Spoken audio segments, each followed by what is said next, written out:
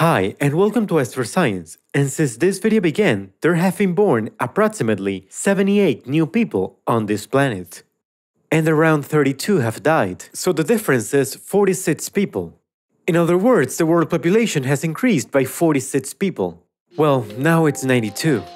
In November 2022, the world population reached 8 billion people. When this video was done, there were 8,7,095,000 people on this planet. To give you an idea, if each person was a year, together we would add up to a little more than half the age of the universe. Listening to these figures, the first thing that one wonders is if this amount of people is really a lot of people or few people. Let's put it into perspective. The worldometers.info website offers live the approximate amount of people in this exact moment. It also allows you to see all the people on the planet in one single page, from first to last. Look, that was you. Seen this way, it may seem like we're a lot. If all the people on the planet came together to the same place and understanding that in a square meter about 10 people fit, all of humanity would fit in the city of New York. And if we piled up on top of each other, making a kind of human cube, we would all fit in this blue cube. The two buildings that are next to it are the Burj Khalifa, the tallest building in the world, and the Empire State Building. There's still a lot of space left on Earth. With no doubt, this is something very difficult to do, not to say impossible, but it helps us to see that we're really not that many. Or what would happen if all humanity held hands and made a big circle? Well, that we wouldn't fit on Earth. In fact, as you see in this image, we would be much further than the orbit of the moon. This is not working. Depending on how we organize ourselves, there's either too much space left or we don't fit in this planet. But we're never gonna all get inside a cube nor make a big circle. What is it that's going to limit how much people lives on Earth? It will not be space, even though the growth figures of populations are overwhelming, and they can make you think that every time it increases faster, they lead to a wrong idea. Since 1963, the growth rate has been slowing down.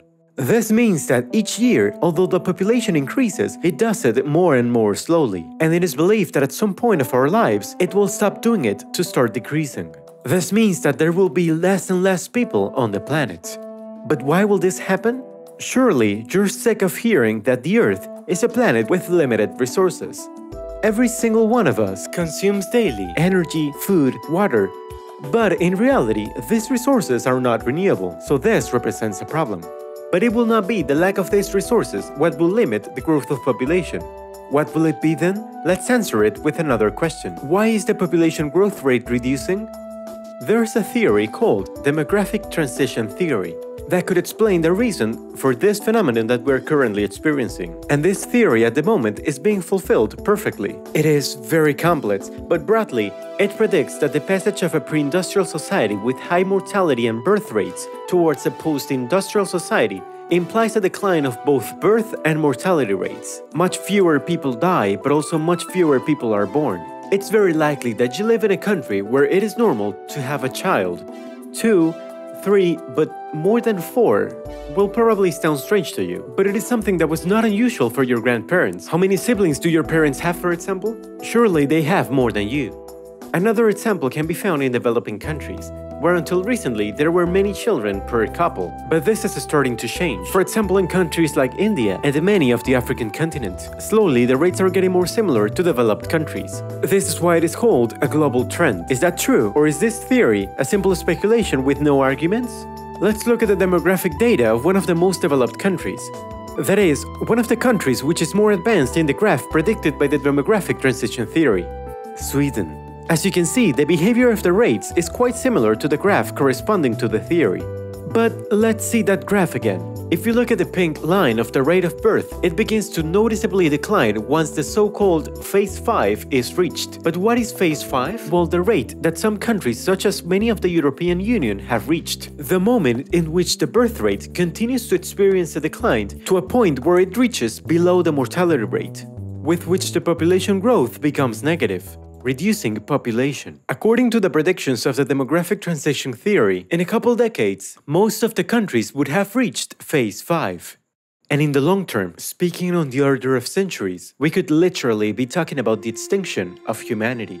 This can seem like an outrageous idea, but sadly, it comes out of making a few simple mathematical calculations. According to a study made by the prestigious institution IIASA that was made before the economic crisis of 2008 that made the situation worse, if the world stabilized at a birth rate of 1.5, that is to say that on average any woman in the world had 1.5 children, the rate that Europe has right now, by 2200 the population would be cut in half of what it is today.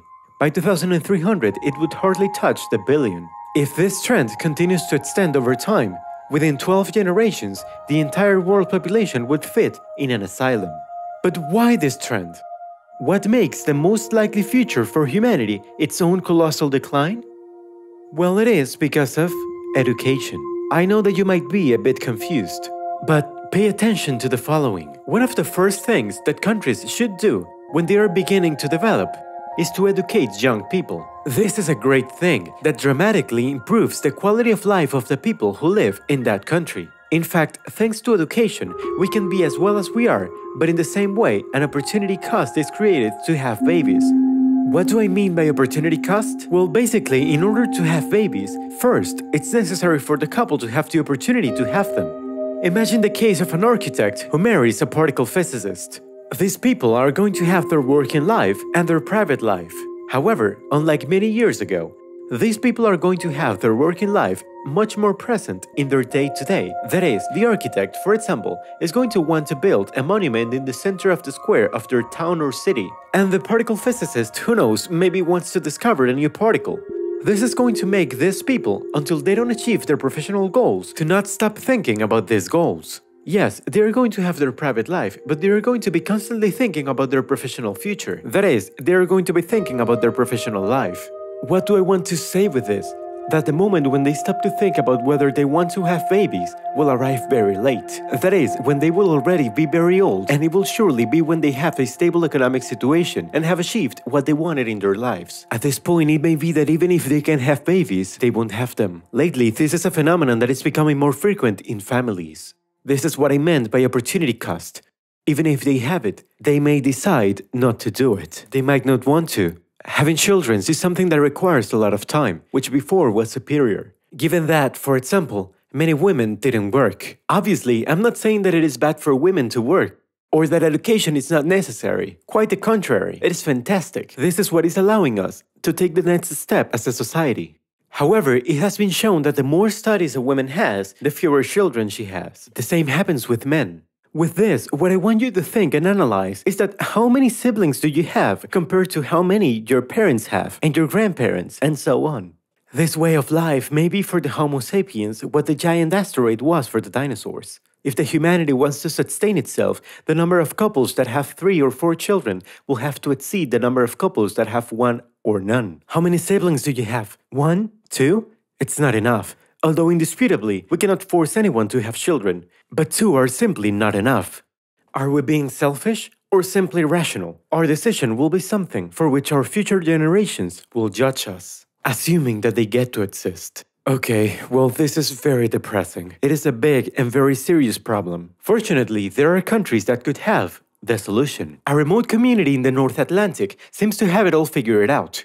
While it is at the top of the list in Europe in terms of birth rate, Iceland is also pioneer in which refers to women's participation in the working life. At the same time, Iceland has the lowest unemployment rate for both women and men. And how is this possible? This is how Iceland works. Mothers and fathers from Iceland are entitled to 9 months of leave for maternity or paternity. Of these 9 months, 3 are for the father, 3 are for the mother, and 3 are for free choice. What this does is that many more people decide to have children, and also makes it possible for children to spend equal amounts of time with their parents. And it works very well. According to the data, around 80% of Icelandic parents enjoy their maternity or paternity leaves. In this way, both women and men can unite family and work. Even more so, from the point of view of the employer, hiring a woman is as risky as hiring a man of childbearing age. Something that greatly promotes gender equality. Something surprising is also the youth unemployment rate. In this country, it is only around 3%. In Spain, it's 50%. And not only that, in Iceland, women receive subsidies for having children. So it's normal to see young people of 21 and 22 who are studying at the university who are already pregnant. This is because they don't see motherhood as something that will come at a later age or at the middle of their life, and that at best it's only an option to be contemplated, but rather they see it as something obviously optional but that they can do at an early age. And this is working very well for this country. We're talking about the country with the highest birth rate in all of Europe, and with the highest percentage of women working outside the home. That seems ideal, but what price are the Icelanders paying for the luxury of being able to produce so many new citizens? Well, once again, their statistics are staggering. In relative terms, Iceland concedes a considerably higher share of its gross domestic product for the benefit of the child and the family than the average of the European Union. However, the good and correct management of this country has allowed it to be number 14th on the planet in terms of gross domestic product per capita, and 3rd in Human Development Index. And we're talking about an isolated country whose economy basically depends on fishing and aluminum. It's a lesson that humanity as a whole must learn to save itself. Let's be optimistic. Let's imagine that in the near future we're able to fix the problem of management and social organization, and that we're able to stabilize the birth rate. Would this mean that humanity is already saved? Obviously not. Let's go back to the beginning of the video about the limited resources that the Earth can offer us. We could think that when the water available for humanity runs out, its growth will stop as well. So for that then, we need to know how many water is available. Well, here it is. The large sphere represents all the water on the planet. The medium one represents the fresh water, and the small one, the fresh water to which humanity has access to, since it can be found in lakes, rivers, and reservoirs. The smallest sphere has a volume of 235 cubic kilometers. These are the available freshwater reserves in the world. But we are 8,007,095,000 people on this planet who drink water every day. To be more specific, about 2 liters of water a day. Making calculations, it turns out that 0.01 cubic kilometers of water are consumed every day. Is this too much for the planet? Well, if we take into account that every day it rains 293 cubic kilometers of water on Earth, we can firmly say that it's not. Obviously, it doesn't rain the same in all areas of the planet or in all countries.